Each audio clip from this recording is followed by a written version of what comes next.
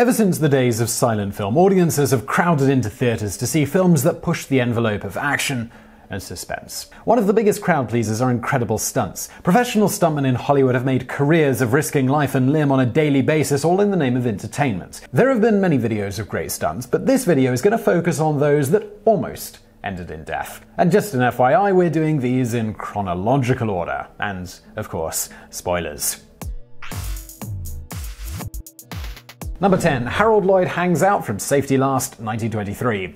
Harold Lloyd was one of the all-time great silent comedians, even though he has since been overshadowed in popularity by the likes of Charlie Chaplin and Buster Keaton. During his prime, his movies were the most financially successful and most widely seen. One of the main reasons was that Lloyd periodically put his life on the line doing incredibly dangerous stunts. One of the most famous of these was in his 1923 masterpiece, Safety Last. The film follows Lloyd, who, after a series of unfortunate events, has to climb a 12-story building in order to win some desperately needed money and woo his favorite girl. In the film's most famous scene, Lloyd grabs onto a giant clock which dangles him several hundred feet above the ground. The image of Lloyd hanging from the clock is one of the most enduring images in all of Hollywood history. It was later revealed that Lloyd climbed a fake building facade that was constructed over another building's rooftop for the shot. This was done so that the camera could adequately capture Lloyd and give a view of the streets below him. However, he still performed this stunt several hundred feet above the ground with a tiny platform below him that wouldn't have been adequate if he had fallen. The stunt was still revolutionary for its time, and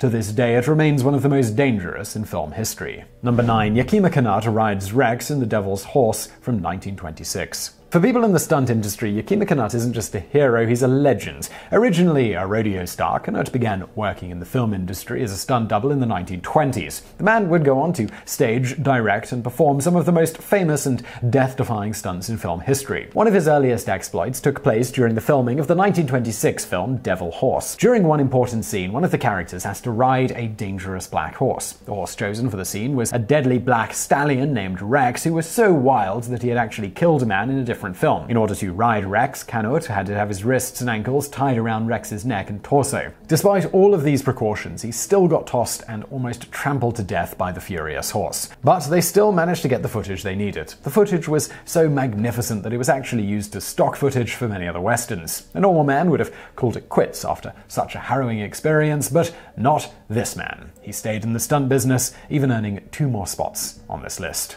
Number 8. Dick Grace crashes planes in Wings.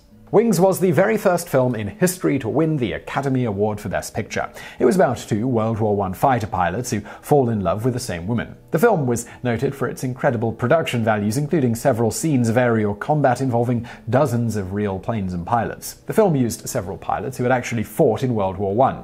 One of these pilots was Dick Grace. And what was his specialty? Well, he would literally crash planes into the ground. During scenes where he had to crash, he used planes that had soared wings and breakaway sections so the crash wouldn't kill him. In addition, he wore a spring-loaded shock absorber belt. His techniques weren't perfect, however. He did break his neck during the production of the film. But he survived and went on to serve in World War II and star in several other movies.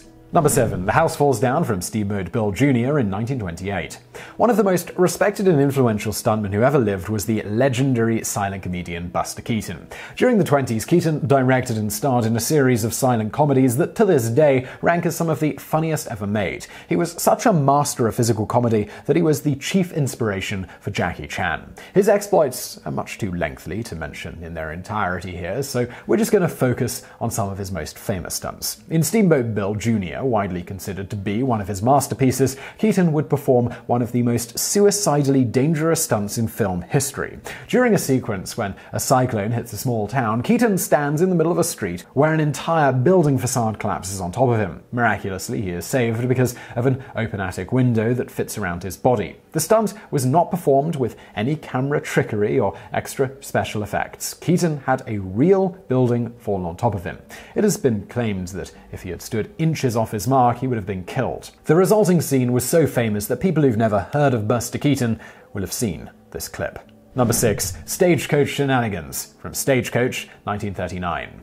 Like I said, Yakima Canutt has more than one entry on this list. While he would work on a plethora of films and create many of the most famous stunts ever recorded, his magnum opus was his work on John Ford's Stagecoach, where he doubled for none other than John Wayne. During the film's climactic scene, where a horde of Indians attack a fleeting stagecoach, Canutt leaped from horse to horse in order to reattach a harness that an Indian had disabled. There was no camera trickery there. Canutt literally jumped unaided from horseback to horseback while a massive stagecoach rambled on behind him. He could easily have fallen and been crushed. As if this wasn't enough, Canutt then pulled off an even more deadly stunt. Doubling for an Indian, he leaped from horseback onto the horses of the stagecoach. Wayne's character was then scripted to shoot him, whereupon Canutt fell in between the horses. He temporarily grabbed the yoke and then let go, letting himself pass beneath the horses and the stagecoach. This stunt was so legendary that even Steven Spielberg paid tribute to it in Raiders of the Lost Ark when Indiana Jones lowers himself under a truck. Now, you would think that between his work on the Devil's Horse and Stagecoach that Canutt couldn't possibly outdo himself, right?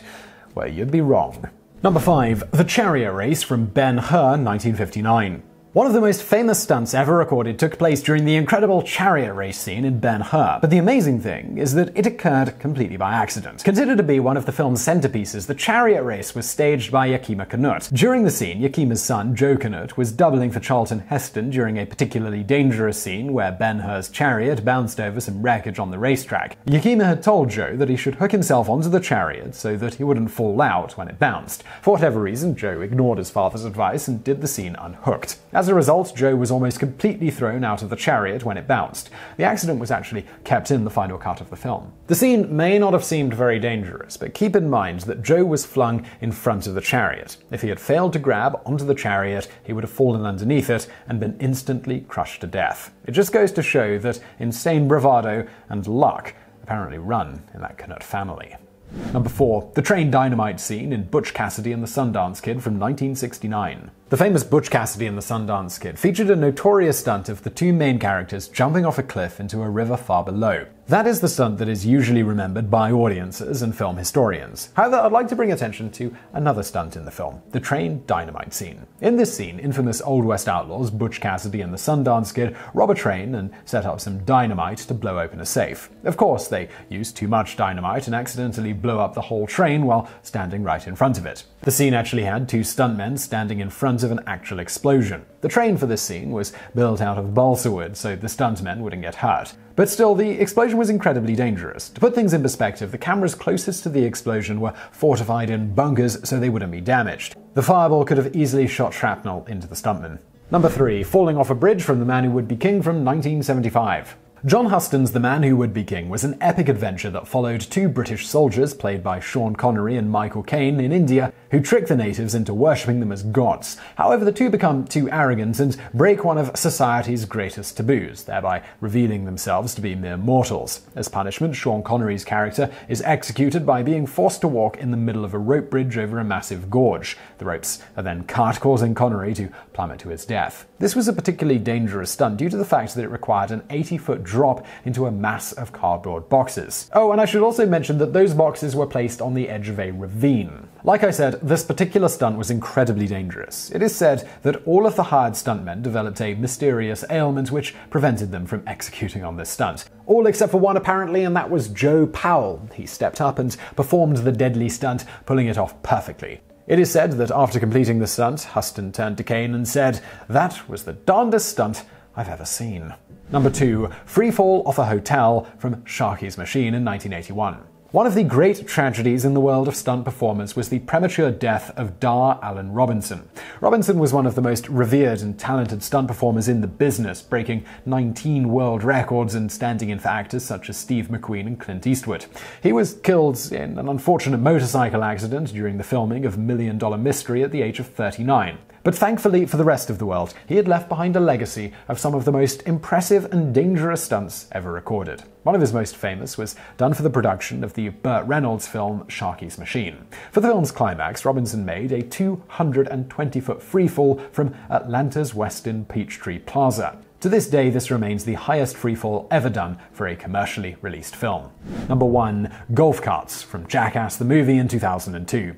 The Jackass gang have always been known for their unorthodox and dangerous stunts. Their television show was one of MTV's biggest hits, mostly due to the sheer disregard and contempt the participants had for their own personal safety.